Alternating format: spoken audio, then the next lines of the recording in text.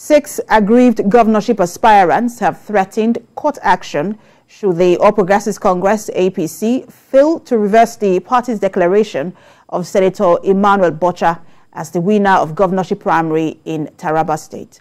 Addressing a press conference after the results were announced, the aggrieved aspirants said no election took place in the state. Correspondent Wolabi Adenusi filed in this report.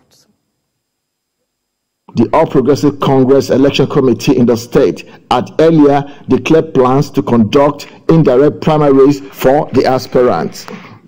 This, however, did not go down well with some aspirants who were to later attack members of the committee. We have been here trying to sort issues out. As a matter of fact, one of my members was shot and is lying critically in the hospital. Hit with a wood on his head. He was not shot, and in the course of that, some people were asking him, where are the result sheets, where are the result sheets? Chairman of the election committee earlier told journalists that the primaries will not take place as scheduled. He later declared Senator Bwacha winner of the polls, confirming election took place across the 16 local government areas of the state. The result was won by one Senator Emmanuel Bawcha, and we have declared him the winner of the election. The other aggrieved aspirants have warned the APC national leadership to wade in by not allowing Zamfara scenario in the state. They promised to pursue internal mechanism of the party to address their grievances, but threatened to seek legal means if this fails.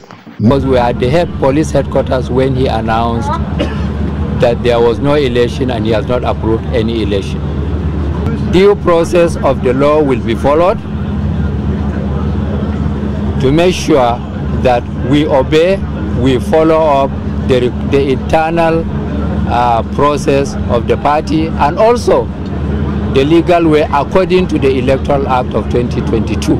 Meanwhile, Senator Bwacha has called on the aggrieved aspirants to cheer the sword for the overall interest of the party ahead of the 2023 general election.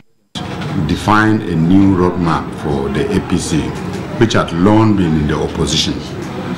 So I pray and crave the indulgence of all involved in this contest to sheathe their sword so that we can face the battle ahead to bring glory to our party. Political pundits are of the view that how the party national hierarchy resolve the protests now emanating from the party's gubernatorial primaries will determine APC fortune next year.